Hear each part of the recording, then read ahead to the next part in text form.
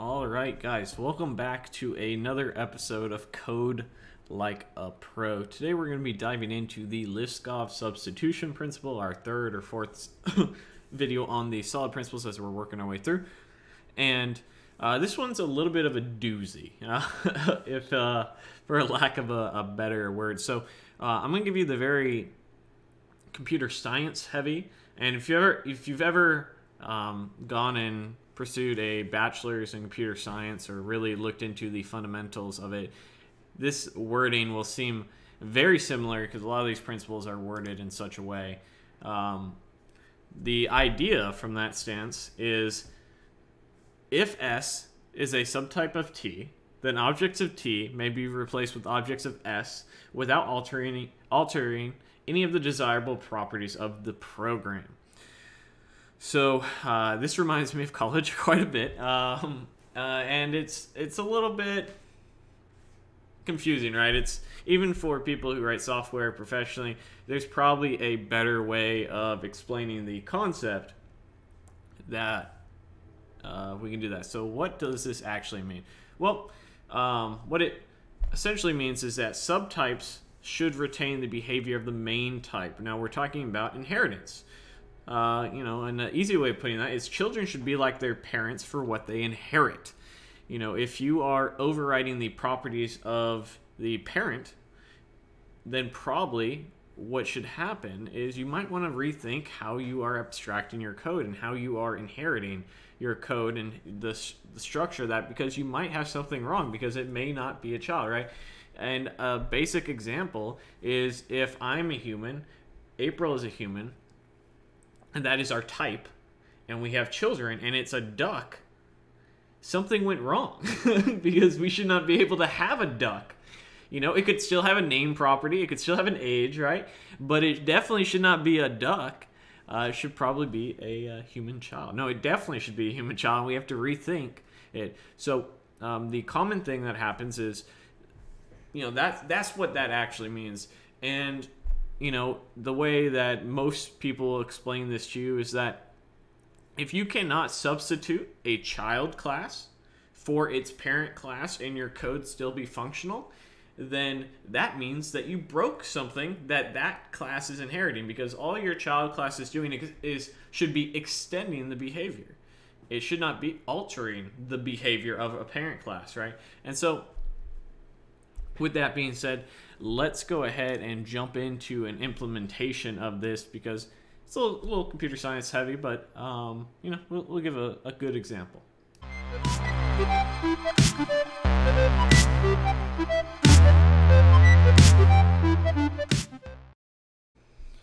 Hey guys, I want to take a moment to recommend Dev Mountain Coding Bootcamp to you. Dev Mountain's been a long-term sponsor of mine. I appreciate their support as I've help grow the channel and tell everyone about their great facilities. I've actually been to their Provo, Utah campus, and it's beautiful.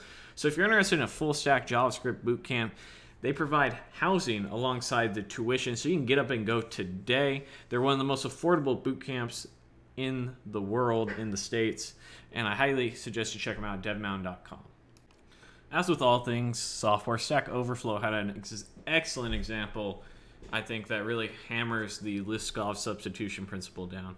So let's take a look at the code here. We have a rectangle class. A rectangle has a height and a width.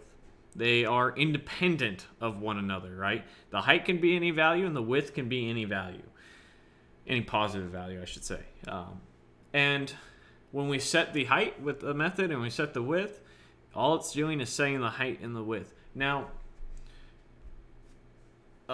one thing that people suffer with, and one thing that people get wrong about object-oriented programming, is they oftentimes say that it models real life.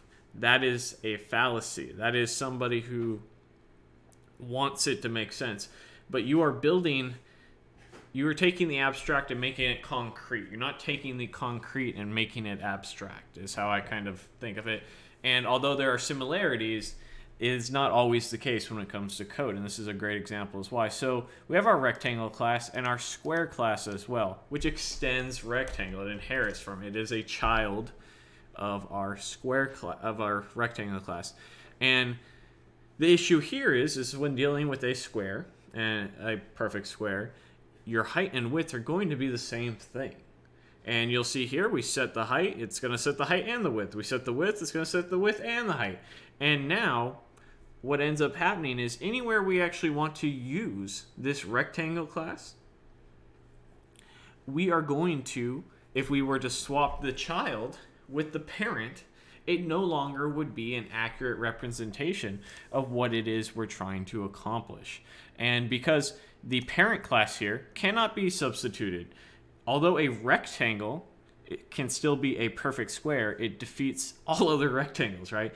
It's not that it's impractical. It's not that it doesn't really, from a logical standpoint, make sense that, hey, let's extend rectangle for our square, because, you know, that makes sense mathematically, but the practicality of it is that's going to break the substitution principle and cause issues down the road, because we should be able, based off the principle, pass in the child for the parent without any additional setbacks. So how might we solve this issue if we wanted to extend rectangle? Well, the honest answer is, one, you could remove it entirely, which we could do here. The other answer is we could maybe reorganize our code so that we have a shape class. And so perhaps we would, and this is just me sort of freeballing it, but perhaps we would create a new file called shape.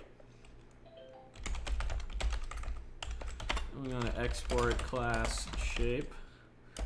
And in here, we might have a public type. And we can go ahead and make that a string. And that would maybe be enough if we wanted some similarities. Probably not what I would prefer to do, but perhaps all shapes will have a height and a width. And in here, this will also be a number. Oops. And from this, we'll have rectangle. We got that out. That extends shape.